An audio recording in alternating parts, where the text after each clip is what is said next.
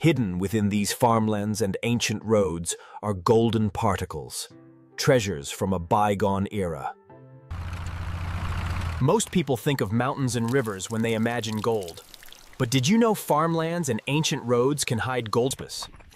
Ancient caravan routes often passed near rivers and valleys, where gold naturally settled. Check roadside Simple tests help identify gold. Panning, gold stays at the bottom. Magnet test, Gold isn't only in mountains and rivers.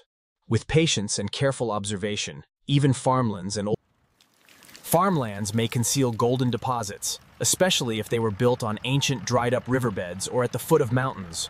Gold prospecting is not limited to mountains and rivers. Sometimes the real treasure lies in farmlands watered for centuries.